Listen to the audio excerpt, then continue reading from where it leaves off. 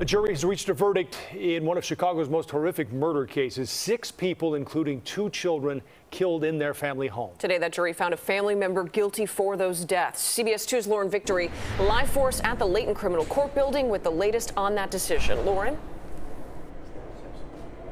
Hi there, Marie and Joe. Well, the jury deliberated for at least 10 hours in this case, coming to a conclusion just moments ago, guilty of first-degree murder on all 6 counts.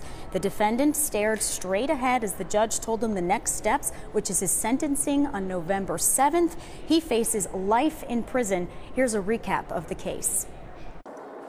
Police made the traumatizing discovery more than 6 years ago, a well-being check that turned into a multi-murder crime scene in Gage Park. 6 members of the Martinez family were dead, most of them stabbed multiple times.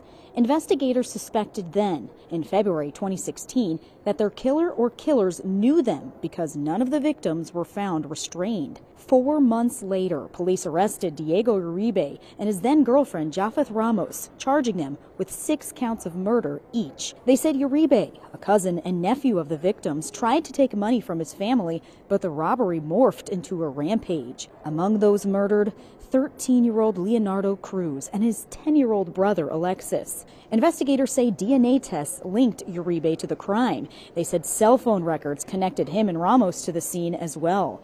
Both suspects confessed to police. The jury was able to watch video of statements Uribe made while in custody. Also adding to the case against Uribe, Ramos took a plea deal in exchange for testimony against her former boyfriend. We heard from the father of the 2 young boys killed just a few moments ago. He was tearing up, of course, and he told us in Spanish that this was not easy, but he never doubted that there would be justice for his sons. Reporting live at the Layton Criminal Court building, I'm Lauren Victory, CBS 2 News. What a tragedy, Lauren. Thank you for the update.